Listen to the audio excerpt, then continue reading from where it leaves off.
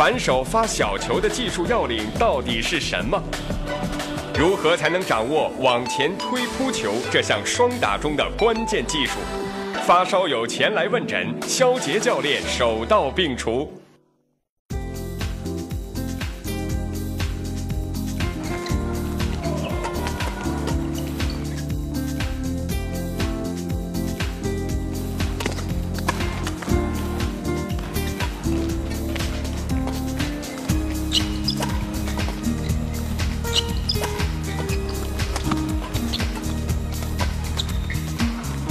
好，停一下啊！刚才我看一下啊，你们刚刚打的时候就都很短，就是不能够持续，好像就前3拍发球或者接发球就被对方就压住了。发球的环节、接发球的环节，这2个环节也恰巧是双打当中很重要的。为什么双打很快？2个人场地相对的变小了，那么短兵相接，那么你要是这2个环节处理不好的话，从开始就被动，根本就过不了几拍。那么下面呢，我分别呢跟你们就这2个问题啊，深入的讲一下。首先呢，那个发球，双打一般习惯于用反手发球，咱们的握拍要上一点。通常情况下是握在几乎就是拍柄跟拍杆的结合部位。为什么呢？因为单打的接发球的距离短，他人比较靠前，对你发球的质量要求特别高。像你刚刚说的，怎么发怎么被打死，就是因为发球太高，过网太高，对方就给你扑下来。那么因此呢，你从那个握拍的开始，我们发球就把它往上握一点，拍子的距离短了，是不是摆动起来就稳定性更强了？并且呢，这个手心全部空出来，很放松的。右脚在前，重心在右脚上，后脚就自然的点地站稳，然后持拍手很自然的放在体前，微微的拍子往后拉，然后这边一放球的同时，这样一个动作，收手腕，手指控制住这个拍柄啊，它是不动的，球就很稳定的就送出去了，很轻松。往前挥动发力的这个动作有一个很好的一个比喻，就像你在生活当中，你画着一根火柴，你要把它这个火柴把它甩灭了，就是甩火柴，把它甩火柴这个甩灭，或者是甩手，你的手沾满了水，你经常要甩一下，把它甩干了，就是这个动作。那么击球的时候啊，这个拍面，击球的哪里呢？你要斜拍面切击球，这样子推送比较稳定。手指固定在这，一甩，一个制动动作，球发出去，比较斜的一点，一致的方向，这样是最稳定的，很轻松的就过去了。来试一下，要放松啊，往下一甩，这个角度不好，要跟拍面一顺的角度。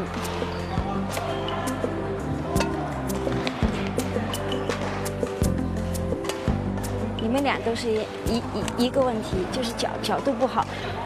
等会儿，你把这个拍子再顺过来一点。我刚刚说了，握在这个拇指抵在这个斜拍宽的地方，放松，角度，放不是拍的角度，放球的角度，这个角度，试一试，感觉到了吗？对，丝的摩擦，要的就是这样。你听声音都不一样，有一个摩擦的一个声音。好。哎，好一点。刚才我这样一拉拍，一收手腕，不就是小球吗？那么当你要发后场球的时候，同样的动作往后一拉，你注意啊，这个手一抠，我的大拇指往前一抵，你看那个球就到后场去了。整个一个动作，我发球之前全是一样的。你看，小球出小球。在同样的动作啊，你看不是这样出小球，你看我一抖手腕，你不好判断吧？你的对手就不知道你很隐蔽，啪，这个一翘，像一个杠杆翘东西一样的，手一抖，这个大拇指往上一顶，这个球就过去了。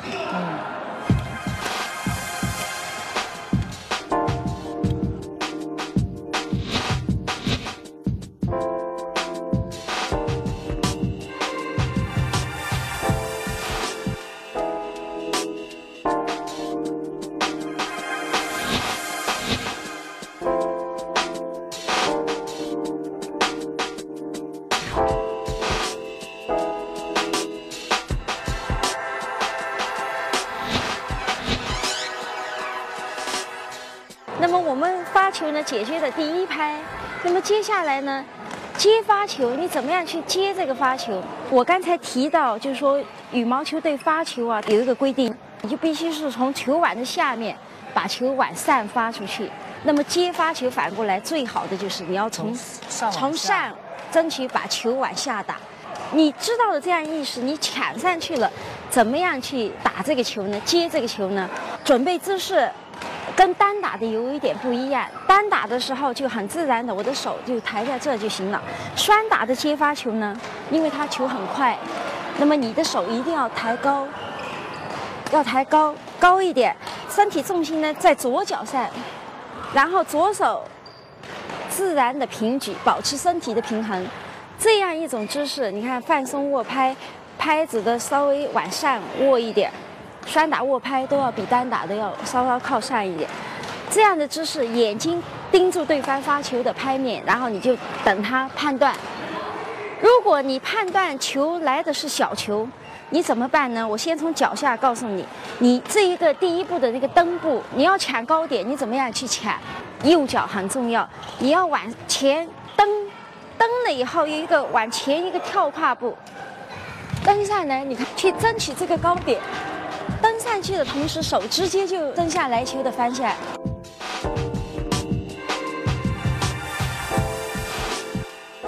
今天呢，我跟你们先讲一种就是上去以后的推扑球。什么叫推扑球呢？就是说从高于球碗或者是跟球碗齐平的击球点打点，你把那个球一种很硬的、速度很快很强，照着对方的后场的两脚，或者是双打他那个发球